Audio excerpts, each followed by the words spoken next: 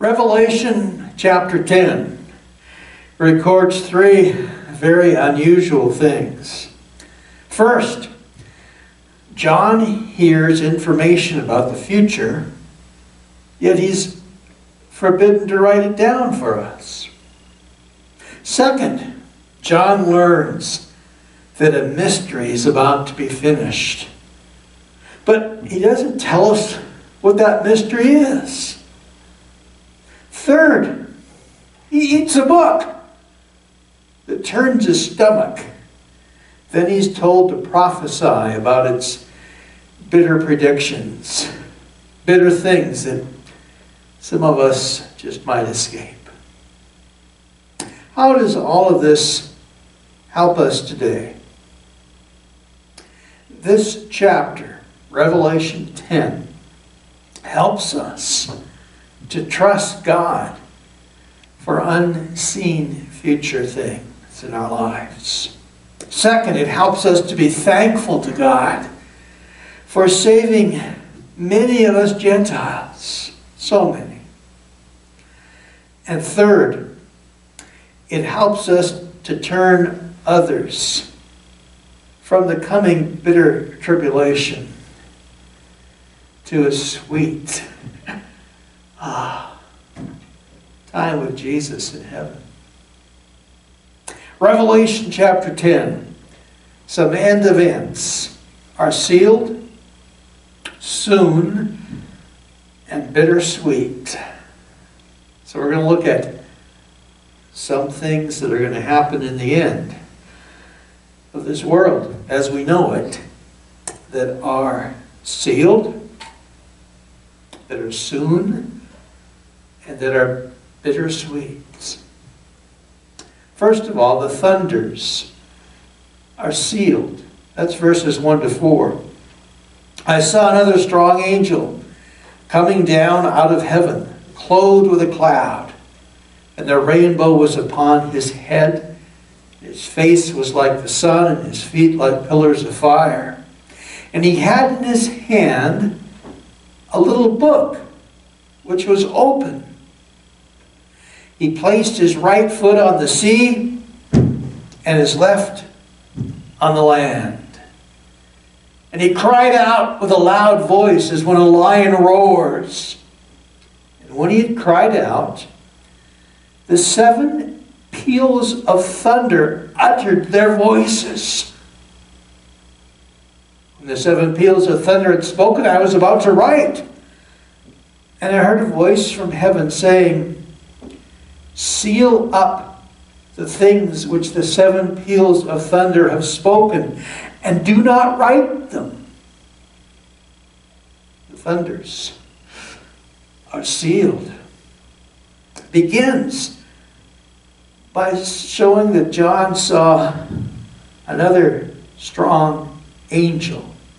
Now, what he sees in this passage is not a continuation of the seven trumpet judgments that followed the seven seals being unleashed.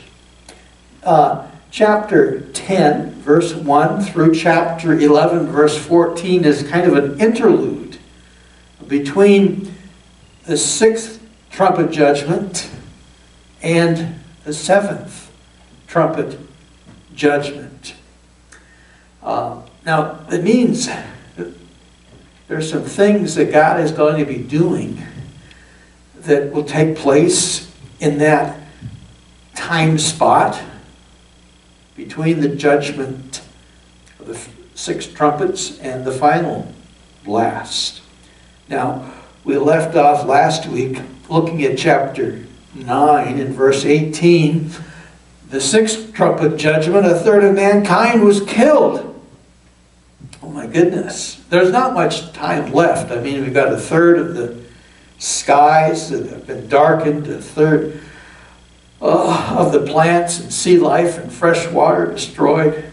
There can't be much time left. In 9:5 it talks about 5 months. That may be all that's left here. But in between these two trumpet judgments, just before the return of Christ, because the seventh trumpet judgment, if you look at verse 15, it sounded, and there were loud voices in heaven saying, the kingdom of the world has become the kingdom of our Lord and of his Christ, and he will reign forever and ever. Just before Jesus returns to the Mount of Olives to split it and to set up his kingdom, there's going to be these things that we get a perspective of in chapter 10 here. But there are details that are hidden from us. Mysteries that need to be clarified for us. Events that will be bittersweet for those left on the earth. Now, the strong angel is described here in verse 1, and he's very similar to the description in chapter 1 of Jesus. And so I believe he's very closely associated with Jesus and has Jesus' authority to act on earth. He's clothed with a cloud, the rainbow on his head, face like the sun, feet like fire. All of that has been described in Jesus. But this angel is another angel. He's not Jesus. And in verse 6, he gets his authority from the Creator. He swore by him who lives forever and ever, who created heaven, etc. So he's not the Creator Jesus. He is an angel who has authority, and is closely related to Jesus as far as his jurisdiction over heaven and earth. He holds future information. He's got this book. Ezekiel was given a book that held information about coming judgments. And if you like, go to Ezekiel chapter 2, verse 9. Then I looked, and behold, a hand was extended to me, and lo, a scroll was on it. When he spread it out before me, it was written on the front and the back, and written on it were lamentations, mourning, woe. Ezekiel lived just before the destruction of the city of Jerusalem, 586 BC by Nebuchadnezzar. It was a terrible time. The book of Lamentations talks about all the terrible things that happened, the destruction of the temple and the burning of the temple. Oh, John has a book. It's actually a scroll that's unrolled, and in it has some terrible things as well. The previous scroll in this book that had 7 seals, it unleashed terrible judgments on the earth. This little book has information, but we're not told what's in it. We're also not told what John heard when the trumpets were sounded, that there was actually words or events that could be spoken of, that were uttered. When the 7 peals of thunder had spoken, I was about to write down what I saw. And yet there was another voice, besides a strong angel, another angel perhaps, saying, no, John, don't write it down. In fact, make sure it's hidden. It's sealed up. Seal up the things that the 7 peals of thunders have spoken, and do not write them. Wow. What in the world is going on here? When there's thunder, in the previous chapters, it's kind of been an announcement or a warning that, hey, some judgments are coming, 6185. And this is going to be judgments because the sound of the angel is like a lion, and a lion doesn't roar unless he sees some prey he's about to attack. This is all about judgment, it appears. Judgments that we don't know what they are, that are going to happen on this earth to people on this earth. It's probably something that will happen between these demonic plagues that we looked at last week and the return of our Lord, right scrunched before Jesus comes back in his glory and bringing wrath to set up his kingdom then. But it's an interesting thing that information about the future is sealed up in secrecy. Why isn't everything given for us? It's God's prerogative. Look at Deuteronomy 29:29.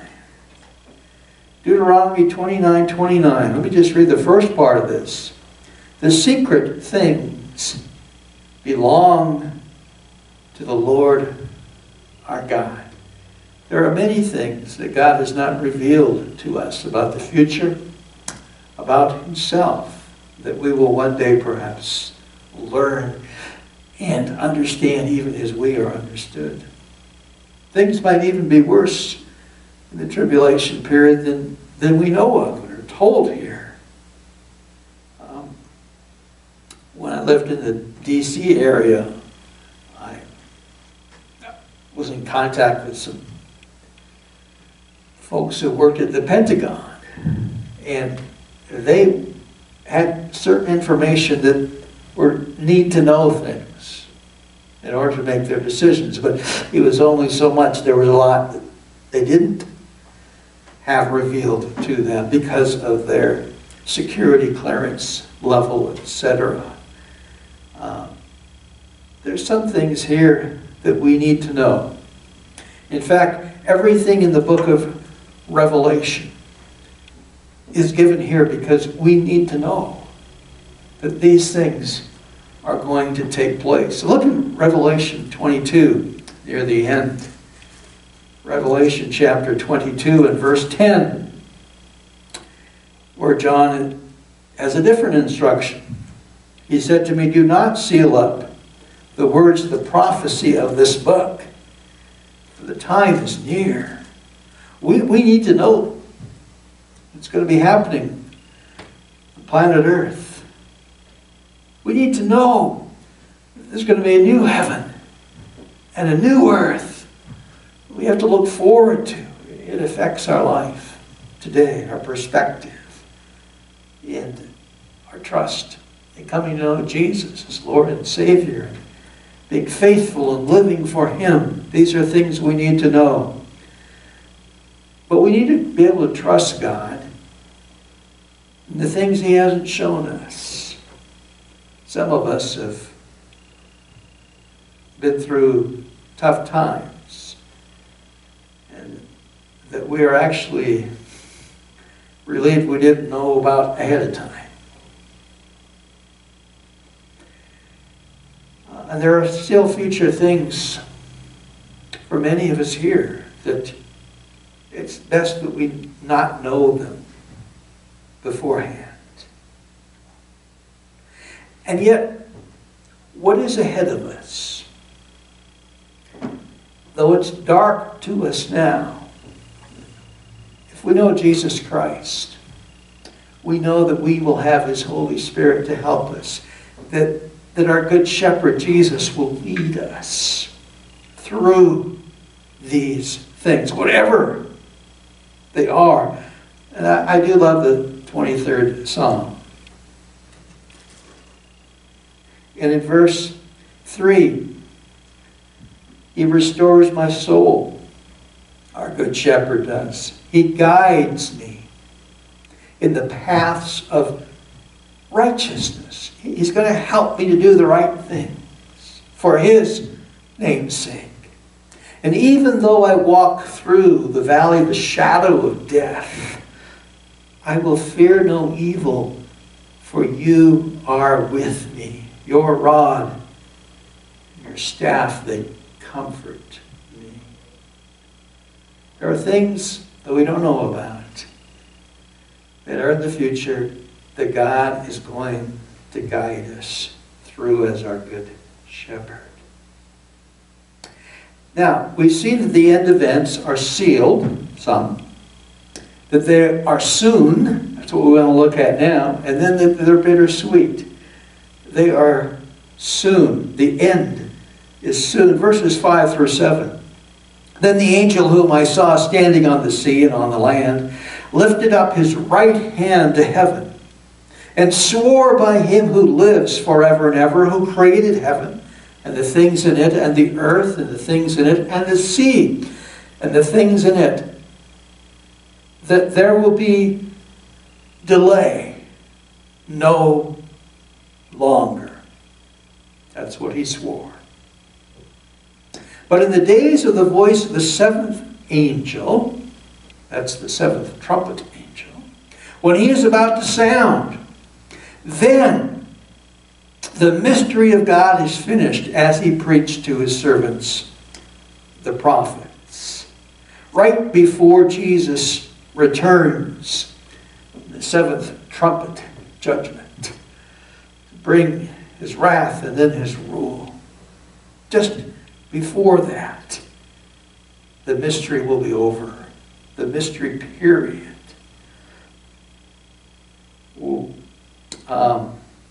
Now, basically what this is saying at the end of verse 6, there'll be delay no longer, is that time's up. Justice is now going to be given when you get to this part of the tribulation period. Remember, justice, in a sense, was being delayed. Chapter 6, verse 10, the martyred believers, souls in heaven, are saying, how long are you going to allow these people to keep killing your followers, Jesus? And he says, until the rest of them come to know me and die and are in heaven. And then there will be justice. How does he put it? They were told that they should rest for a little while until the number of their fellow servants and their brethren who were to be killed even as they had been would be completed also. There's more people to reach, to save, before I come in and stop it all. More nations need to have representatives who are martyrs in heaven. But now, there's not going to be any delay. We're right near the end of the tribulation. In fact, after these things, the bowl judgments are going to come out before Jesus returns also. And let me read chapter 16 and verse 4. Then the third angel poured out his bowl into the rivers and the springs of water, and they became blood. And I heard the angel waters saying, righteous are you who are and who were, O Holy One, because you judged these things. For they, that's the people that are being judged, that God is pouring the blood out on. They poured out the blood of saints and prophets, and you have given them blood to drink. They deserve it.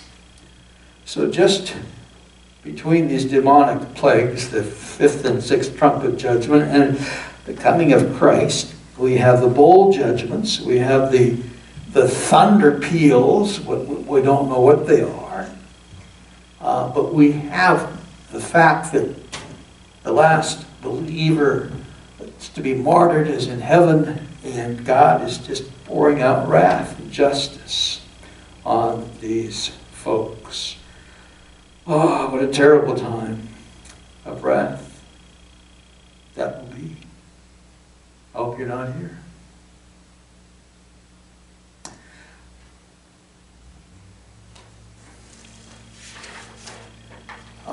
The other thing that is, there's no reason for delay, is because the 3.5 years of Satan being thrown to this earth and wreaking havoc and dwelling the Antichrist. He begins with the breaking of a treaty. And then there's 3.5 years of Satan through through the Antichrist persecuting Israel for a time and a half a time. In chapter 12, it mentions this several times. And in chapter 12, verse 6, it's for 1,260 days, which is 3.5 years. Daniel talks about this period as well, half a week. But now that time is up. No more delay. God is judging. And the mystery, verse 7, will soon be over. Then the mystery of God is finished at this point of the Lord coming back, of no more delay. This time when the 7 bowl judgments are poured out and the wrath of God comes on the earth, the time will be up for making decisions. No procrastination. You got to believe before then, or you're doomed. What is this mystery of God that will be finished just before Jesus sets his feet on the Mount of Olives in his return? It was a mystery that was something that was hidden in its details to the Old Testament prophets. It was a truth that had not been revealed to them, but was revealed to Paul in Colossians chapter 1 and verse 26. That is the mystery which has been hidden from the past ages and generations, and now has been manifested, made known to his saints, to whom God willed to make known what is the riches of his glory of this mystery among Gentiles, which is Christ in you, the hope of glory. What is this mystery that is now being worked out in the age that we are in, that God revealed to his prophets like Paul? Well, in Romans chapter 11, it's clarified. Romans chapter 11, verse 25. I do not want you, brethren, to be uninformed of this mystery, so that you will not be wise in your own estimation. Here's the mystery: that a partial hardening has happened to Israel until the fullness of the Gentiles has come in. God today has hardened Jews. So there's very few that are coming to know Jesus as their Messiah, trusting in his work for them to be saved. God is hardening Jews and softening Gentiles to where the gospel of Jesus is good news, is going to every Gentile tribe, people, tongue, and nation, and people are being saved from everyone. And until it reaches every last people group, it's going to keep going. But then, when the last group is reached and the last convert is made, that will be the end of the 3.5 years. That will be the end of this mystery period of this mass Gentile salvation, to where there's going to be an innumerable number of them martyred in heaven who come to know Jesus Christ as Lord and Savior. And we are so fortunate to be in this age when the gospel is being proclaimed to every nation. This is something that the Old Testament prophets had a little peek of what was going to be at the very end of it. In Isaiah chapter 59 and verse 20, Isaiah said, a Redeemer is going to come to Zion, and to those who turn from transgression in Jacob, declares the Lord. That will be the end when Christ comes back, and they will look on him who they pierced. That will be the end of the mystery, when God will then again open up the doors for Jews to be saved. So we go back to Romans 11 and verse 25, the end, a partial hardening has happened to Israel until the fullness of the Gentiles has come in. And then, when the mystery is finished, all the Jews on earth will be saved. Just as is written, the deliverer will come from Zion. He will remove ungodliness from Jacob. This is my covenant when I take away their sins. Everyone who turns to the Lord, according to Joel, will be saved. Daniel talks about God delivering the people in this time from the Antichrist. That is what's going to happen. Then the mystery will be finished right before Jesus comes back and the Jews see him and turn to him. So now is the opportunity to receive the Lord for us Gentiles. Behold, Paul says, now is the acceptable time. Now is the day of salvation. Don't put it off. Time is going to be up soon. Don't be arrogant that Gentiles are being saved and Jews are not. But instead, our application is we should be thankful people. That God has opened our hearts and our eyes and our heads to believe in Jesus, to know him. God has shut up all in disobedience so that he may show mercy to all. Oh, the depth of the riches, both of the wisdom and knowledge of God. How unsearchable are his judgments. Unfathomable his ways. For who has known the mind of the Lord, who has become his counselor? Who was first given to him that it might be paid back? For from him and through him and to him are all things. To him be the glory forever and ever. So as we see that we are living in this time of great opportunity for us Gentiles, we should be thankful for salvation that's provided. Whoever believes in him will not perish, but have eternal life. Hope and trusted in Jesus before time's up. End events are sealed. They are going to be soon, when the mystery is over. And they are going to be bittersweet.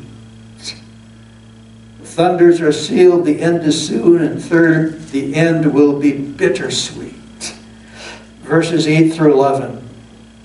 Then the voice which I heard from heaven, I heard again, speaking with me, saying, Go, take the book which is open in the hand of the angel who stands on the sea and on the land.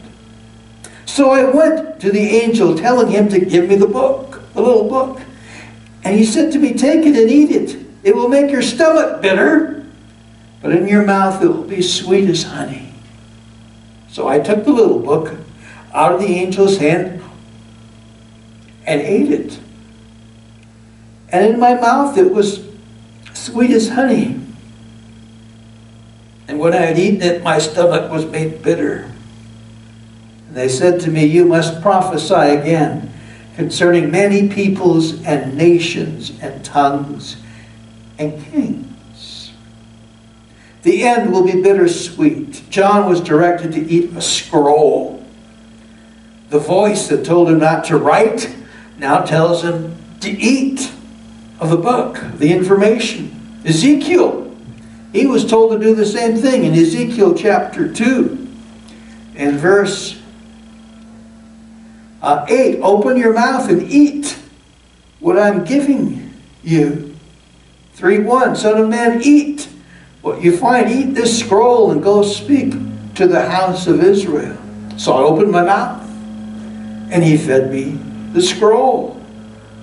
And it was bittersweet for John. Ezekiel and Jeremiah also ate scrolls of bittersweet predictions. Here in Ezekiel chapter 2, verse 10, the very end, it was full of lamentations and mourning and woe, so it was bitter. But 3:3, he said to me, Son of man, feed your stomach and fill your body with this scroll which I'm giving you. Then I ate, and it was sweet as honey in my mouth. So it was sweet on one hand and bitter on the other. And then he's predicted, in verse 11, he's told to prophesy again, tell things about the future, concerning many peoples and nations and tongues and kings. And these are going to be bitter and sweet predictions that he will be making.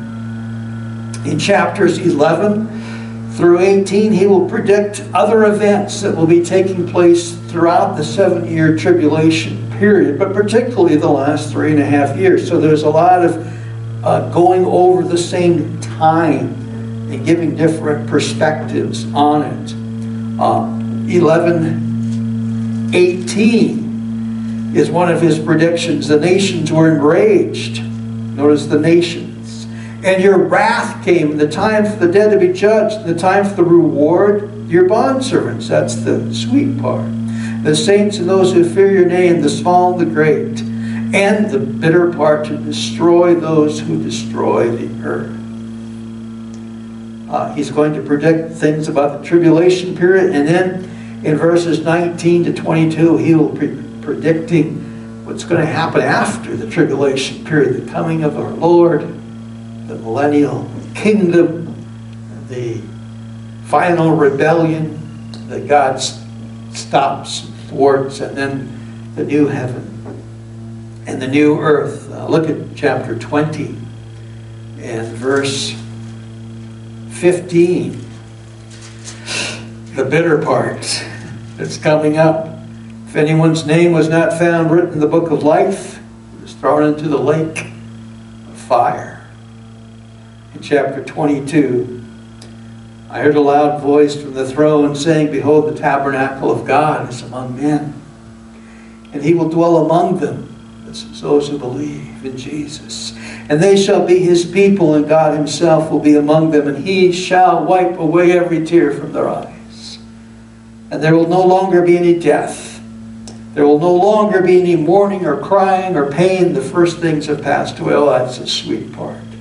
It's coming that he is now being asked to prophesy about. He was to prophesy about all peoples and nations and tongues. And we find in chapter 13 that there will be people from all the peoples, nations, tongues, who will be following the Antichrist and will worship his image, universal. But we also find that people from all are going to believe and turn to Christ as well. They will persevere and be rewarded. And he's to prophesy concerning kings. The role of kings is world leaders, national leaders, is quite frequent throughout this book. In chapter 19, I saw the beast, that's the Antichrist, and the kings of the earth, and their armies assembled to make war against him who sat on the horse, and against his army, and the beast was seized. In verse 21, the rest were killed with sword which came out of his mouth, of him who sat on the horse, and all the birds were filled with their flesh. Jesus is going to come and take out the kings. So how do we apply these things? The end events are sealed soon and bittersweet. The thunders are sealed, and we need to trust God to guide us through the unknown future. The end is soon. Let's thank God for salvation for us Gentiles. And what about the end being bittersweet? We need to warn unbelievers of the wrath that is to come. And we need to welcome the warmth that's going to come by being with Jesus. If you We're living in the Ukraine today. Someone would have warned you about the coming invasion. And if you knew people in your neighborhood that didn't know about the coming invasion, you would tell them. It's just the right thing to do, to warn people. There's a more terrible, much more terrible event coming on this world. The rise of the Antichrist. The judgments God will bring, and we need to warn people. Because if people come to know Jesus as Lord and Savior, they have a promise that they will escape the wrath that is to come. We don't need to be around for this terrible time on earth. We can be delivered from it and from the lake of fire through trusting in Jesus. And it is our responsibility, as it was Ezekiel's as a watchman, to tell people of the coming destruction on this world. God told Ezekiel, if you tell them that, then you won't be at fault if they do not turn to me, because you've done your job. But if you don't tell them, you're held accountable for not telling them if they don't respond because they never heard.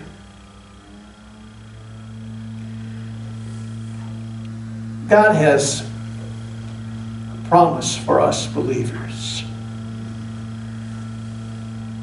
that before he comes and lands on the Mount of Olives, Jesus is going to come in the air. If we believe in Christ, we will go to be with him forever. That is a wonderful thing. Now in Kiev, our missionaries there sought to get on a plane to leave the country, and the cyber technicians of Russia damaged the GPS systems, the planes in the airport in Kiev, and they were able to leave. When it's time for us to leave for the rapture, no one is going to be able to thwart Jesus'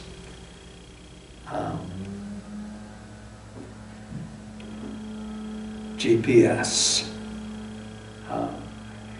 guidance system. We're going to go right to him. Isn't that wonderful?